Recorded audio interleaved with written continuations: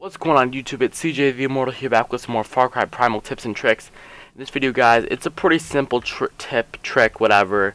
It's not too complicated, but really all it is at the beginning of the game, I'm past the point, but once you get 10 side of Shaman, which you have to do first, you're gonna get this guy, this girl, this guy, and this guy called Woga the Crafter. They are all gonna pop up on your map. And you're going to have other stuff, and be like, I want to explore, I want to do this, I want to do that. But trust me when I say that the best thing you can possibly do at that moment is get those three, because they're going to unlock you their skill trees, as you can see here. They're going to give you new village buildings, they're going to give you a bunch of stuff. Oh yeah, new stuff here, like, pretty much get those guys first. They're by far the best things to go for first in the game.